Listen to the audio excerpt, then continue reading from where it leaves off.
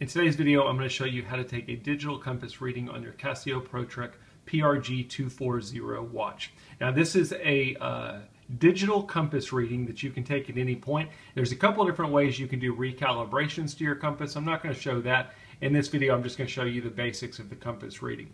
Now when I press this compass reading, we're going to get a few different values on the screen. I'm going to mention them first because when you do the compass reading, you don't have a whole lot of time to look at anything.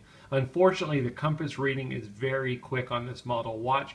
Other watches on the market will let you stay in the compass mode as long as you want to. That's not the case with the PRG240. It gives you a 20-second reading, and then after that it will stop automatically. You have to manually kick it back off if you want another reading.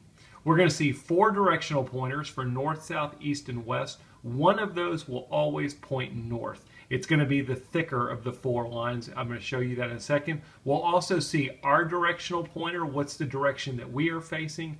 We will see the degrees that we are facing, and then we'll also see the current time once we go into the mode. So I'm going to go ahead and press the compass, and we're going to take a reading. Now in most cases, if you're really wanting to take a reading, you would want to lay the watch flat, or if it's on your wrist, you would want it in the same direction as the horizon. But I'm going to go ahead and press it here just so you can see it.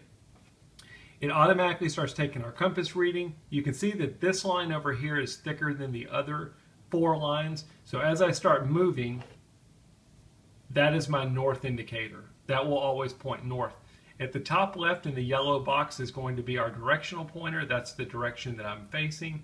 And then in the middle is going to be our degrees. You can see that's all you get out of your digital compass reading. It is a very quick reading. You can tell that on this watch it's not designed for you to just put on your compass and take off walking forever and keep looking at it. It's almost more so like a quick reference directional pointer. Hey, what direction am I going? Am I going the right way? Press it. Get that quick reading. Make sure you're heading that direction and keep heading it. But I don't know why they did the timeout so quick, or why they didn't give you the option to adjust this timeout setting.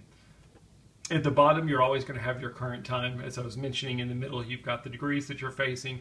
Top left is going to be your directional pointer, and then you've got your north indicator. You can see there, it is a quick reading. If I leave it in this screen for 2 minutes, it'll automatically take me back to my timekeeping mode. I can always press the compass button again to reactivate the digital compass. It'll start taking a reading again. And then I can always press the mode button just to simply get back to my timekeeping mode. Anyway, that is a quick look at how to take a digital compass reading on our Casio Pro PRG240 watch.